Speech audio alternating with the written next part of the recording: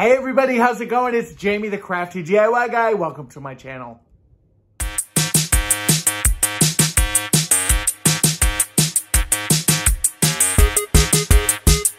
Now, what I love about today's video is that all of these projects are Dollar Tree inspired, but also what's great about all of them is that they're very transitional. You could easily make these work into a lot of different DIY styles or your home decor style. Now, for me, I tend to lean a little more modern, a little more industrial, but with all of these projects, you could easily turn these into farmhouse or contemporary or even glam in some cases. It really just depends on how you style and how you create them. Now, before we get into those projects, of course, I want to say thank you to all of my subscribers. You guys know who you are. I so appreciate you being here. If you're brand new to the channel, maybe checking it out for the first time, hopefully you will stick around and become a subscriber as well. Until that happens, though, hopefully you're liking a lot of the videos and giving it thumbs up and such. All right, let's jump into the projects wherever the way that this thing is going to go. And let's get started. Right, everyone, and for project number one, we're going to take some of these tumbling tower blocks, and then you can really take any kind of vessel that you want to use from Dollar Tree. I'm actually going to be using this clear glass cylinder that's in the middle there. So we're going to be actually doing kind of a Kirkland's dupe here, and what I'm going to be doing is creating some L's with my tumbling tower blocks and my hot glue gun there. Now, all I'm going to do is literally just take two pieces of the unfinished wood. You could certainly use the other colors if you wanted to. I'm going to be using a antiquing wax on mine, so I didn't want to have that darker brown wood. Either one is totally fine, just depends on what your preference is.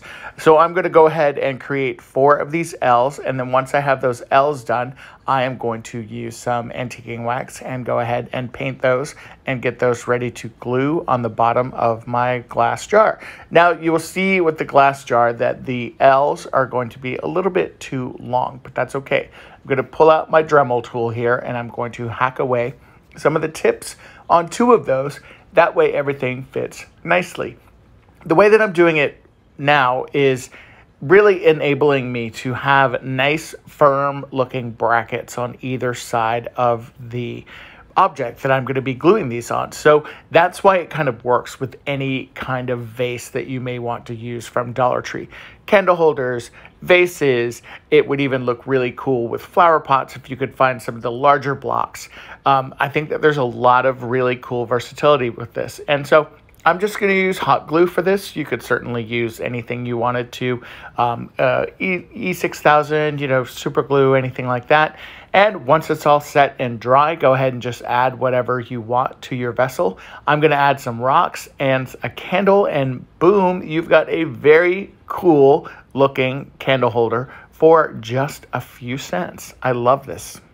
Now, my next project here is going to have a very cool industrial twist to it. I'm going to take one of these cloches and one of these lanterns that you can pick up at your local Dollar Tree store. But for the lantern, I'm actually only interested in the globe part of this, not even the lights. So I'm going to take my cloche base, sorry about that drunken camera angle there, and I'm actually using my wood burning tool, and I'm going to burn a hole in the bottom of the plastic. Make sure you're in a ventilated area, of course, when you're doing this, but I'm making that hole big enough that that base of that light bulb is going to screw into this. So you may need to use some tweezers or whatever to kind of clean it up a little bit. I'm not too worried about mine. I'm going to go ahead and just make sure that light bulb fits perfectly into that. And, you may have to line it up a little bit and play with it like I'm doing here. But as you will see, it does end up going in there, and it fits really nice and snug, which is perfect. Now, I'm going to be using this wire string light instead of the base of the light, because the base of the light that came with this bulb is actually too thick. But don't worry, we're going to use that for another project in a few minutes here. So I'm going to go ahead and just add batteries to my string light, and then I'm going to take my string lights, and these are the copper ones, by the way. They make these in silver and gold. I am just going to shove them up through the base of that light bulb and just get those all kind of squished in there. And what's super cool about this is when you add that cloche lid, it creates a very cool looking modern industrial kind of a light. It puts out so much light, which I love. It looks really cool on my tiered tray here. It is a great little accent light, and it is battery operated. The batteries are super, super easy to charge, and I love the way that this looks. You may remember I said that we would go back to using this little lantern guy again, and we're going to be using kind of the guts of this now, where that electricity part is. I am going to reuse the bulb from the previous project on this, just so just so I don't waste, really. But, and also because I only have one of these lamps, the first thing we're going to do is just start cutting away this plastic shade. You want to get rid of all that because you're not really going to need it. It's actually just going to get into your way, and or it's going to get in your way. And I'm using a pair of really sharp scissors here, and I'm just kind of picking it away and peeling it away, getting it trimmed down as close as you can just to the base itself. Make sure it still works, of course. And now we're going to pick up all of these little shavings of that lantern and even that little handle, and believe it or not, these are what we are going to use for our project. Just kidding. I am going to take a wood pencil case. This is the wood pencil case that you can get from Dollar Tree, Crafter Square. And I did drill 2 or 3 small holes in there, and then just took a like a craft knife and just kind of started cutting away until it made a hole. Now I'm going to just kind of make that hole a little bit bigger because that light bulb is not fitting perfectly into that. And I just want to go ahead and trim that out, make sure that I have a good snug fit. And the base of that pencil case, by the way, is just a very, very thin balsa wood, so you could easily slice through that with a craft knife, which is exactly what I did after I drilled those holes. Now again, I'm taking my antiquing wax from Waverly, and I am just going to be covering my wood base. I love working with this stuff. It's probably my favorite. It cleans up so much nicer than using any kind of wood stain. And I just like the effect that it gives. So I'm going to go ahead and put it on kind of heavy and just work my way around. And then I will wipe off any of the excess. Once I'm happy with that color, it is time to start reassembling this. The first thing I'm going to do is start to work my lights down through the tube or through that wood stand. And it is a little challenging. I'm kind of working in some tight quarters there with my big old meatball hands. And I am just going to try and continue to work this through. I eventually give up and kind of go the opposite way. So I unscrew the bulb. I end up pulling the light string through that way and putting that base as close to the underside of that pencil case as I can. That way I can then take the bulb and just screw that together. When you're creating your hole, you want to make sure that you do have enough space that you can make sure that everything is nice and tight and snug in there. And when you're all done, you've got the coolest looking industrial light. Again, this would be super cool, super cute next to the other industrial light that we made, if you're lucky enough to have 2 of those lanterns. And it would even be a cool accent lamp just in another room of your house. I'm really, really happy with the way that this one turned out also. And for my next project, I'm going to be using one of these glass faces from Dollar Tree. Also, I'm grabbing some of their version of the Cricut faux vinyl.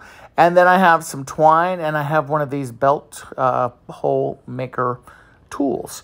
The first thing I'm going to do is take my vinyl. It's not a very generous piece. And I'm going to fold it in half, and then I'm going to just cut it right down the middle. And it's kind of funny. This vinyl didn't have like a very smooth edge or anything. I was kind of disappointed.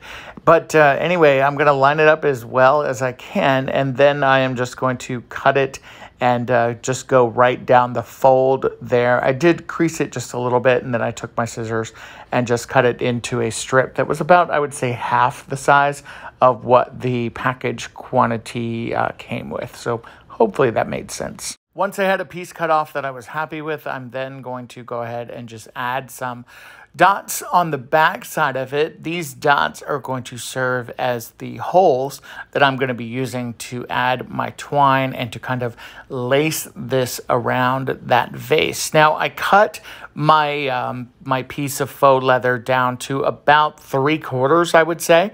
I don't want this to go completely wrapped around the vase. I'm just going to go ahead and use a, there's going to be some space so you can kind of see the twine. it'll make more sense once I start to lace this up. So I'm just using my straight edge there and my ruler level, whatever that thing is called.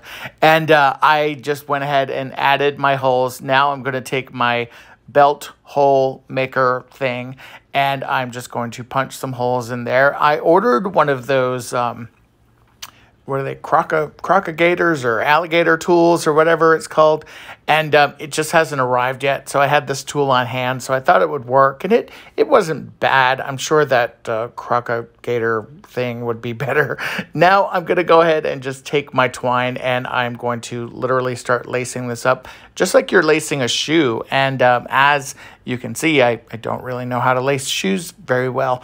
The great thing about this is that it's pretty easy. That vinyl plastic, vinyl-y leather from Dollar Tree is pretty sturdy. So it's not going to rip really easily, which I found was probably a good thing. Because as you can see, the twine is struggling just a little bit. That's only because those holes aren't finished. I don't have a grommet tool or that Croc-A-Gator thing that I told you about. I think that's what it's like. It's called like a Clip-A-Gator or a Croc-A-Gator or something. Let me know in the comments below if you know what the heck I'm talking about. And as I'm working on lacing this up, then all I'm going to do is tie it in a bow at the top, and boom, you've got a very cool looking candle holder. All I did was just add some rocks and a candle, and you've got a very cool modern industrial looking candle holder. Hey everybody, I hope you enjoyed these projects today. If you did, give me a thumbs up and be sure to let me know what your favorites were in the comments below.